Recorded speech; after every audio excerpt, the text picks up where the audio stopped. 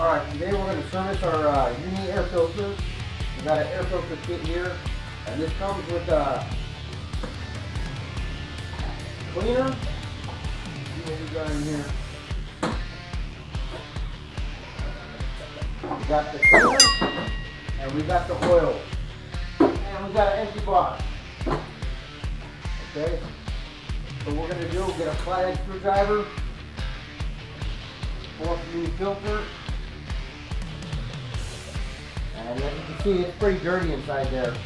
I would recommend with these UNI filters, if you're running in any kind of fine sand, fine dirt, run a pre-filter. You sell a UNI pre-filter that goes over this. You order one for this card, it's on its way.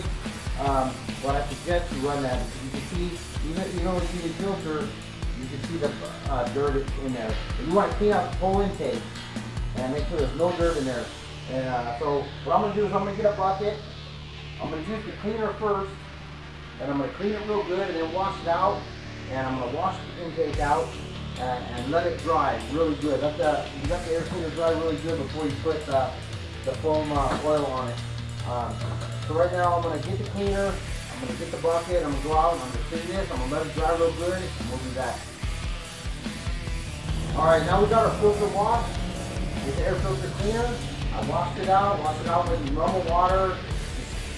You know, use this as like a soap and wash it out. Make sure the filter's thoroughly dry before we put our foam oil filter on. Now the filter oil, all you want to do is put the filter about 12 inches away and lightly coat it. That's it. And do the inside. And what I like to do is I like to put a lot on the inside right here, so that way when the dust, any dust that gets through, sticks to the side, it doesn't go inside the intake manifold.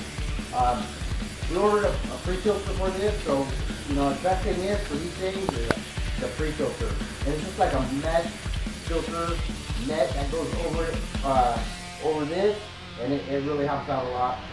So you let this ride for 3 to 5 minutes, massage the oil in, let it get into the foam, and then put another coat on, and then reinstall. So that's what we're going to do. So that's our UNI air filter video for today. Thanks for watching.